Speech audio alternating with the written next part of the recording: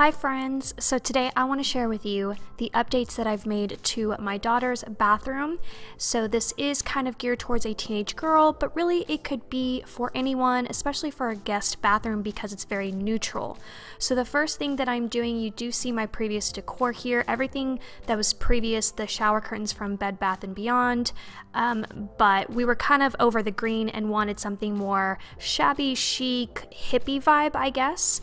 So the rug mats, the neutral, the cream that you saw me put down was from Walmart, and now I'm taking down my shower curtain, again Bed Bath & Beyond if you're interested. I don't know if they still carry it, but it's a really beautiful print, again just doing some updates. I will tell you that as soon as I remove this print and I put in the gorgeous ivory, it made the bathroom look instantly bigger. So perhaps a print makes the room look smaller, and a solid makes the room look bigger, I'm not sure, but it definitely felt like, it felt very light and beautiful, and we love it. So I am installing I kept my shower curtain liner because it was still clean and nice and reusable, and I went to Target and just got basic clear shower curtain rings. You can get them at Dollar Tree as well. Because this shower curtain is so fancy, I really didn't want to do anything over the top for the rings because I didn't want to take away from all the detail at the top. Now this shower curtain is from Urban Outfitters, and I think I purchased it for about $30 or $40. So now I'm just going to kind of clean. I already cleaned her bathtub, you just didn't see that in this video. And I'm putting everything away that needs to be part of her bathtub, and I'm taking away all the decor. It kind of had like a nautical vibe, so now we're going more, again, that hippie, laid back, gypsy kind of feel. At least that's how we interpret that type of aesthetic.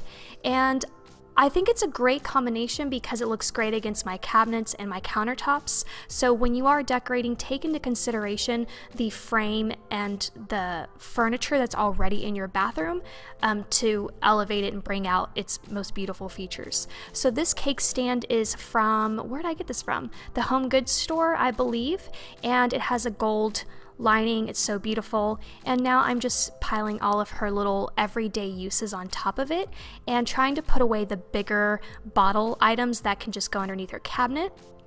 And I always keep a candle in her bathroom, a vanilla candle. I feel like it's the best scent for a bathroom. It's very light. Now we're going to do a DIY.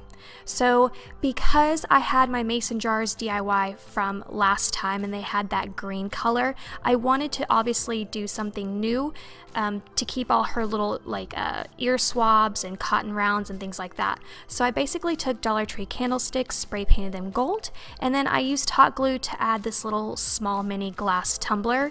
And the hot glue honestly adheres so much faster than E6000. But if you do want to wash these in your dishwasher, I would go for E6000 instead of a hot glue because it might come out, the glue might come out in your dishwasher. So that is it, and I really love this look for her ear swabs and cotton rounds because she doesn't have to actually she doesn't have a lid. But because these mason jars are still beautiful, they actually match my bathroom decor, so I'm going to repurpose them into my bathroom. And as you can see, the upgrade from the green to the gold, it's just so beautiful. And this little piece right here is from Ross. It was $4.99, and now I'm doing something that I didn't do before in her bathroom, which is add art decor. Never really had anything up there until now, and that print right there is from Tuesday Morning. It was $11.99. It already had a gold frame, and it kind of had like a creamy beigey marble print, and I really liked it. And then I'm adding these really cool funky mirrors that I got at Hobby Lobby. Honestly, they're one of the most expensive things aside from the shower curtain. Each one was $35, but mirrors was 50% off, so each one came to about 17 bucks. And then I just had to figure out how I wanted to display them, and that is it. I know I ran through that really quickly, but as you can see, just combined with the wallpaper in my bathroom, the countertops, the furniture, the cream and the gold just accents everything so well. And it was inexpensive to do aside from the shower curtain and the mirrors, but again, I always love to pull in my Dollar Tree DIYs. I hope that you guys enjoy this update. More updates to come throughout my house, so click subscribe, like this video, and I'll see you guys really soon. Bye!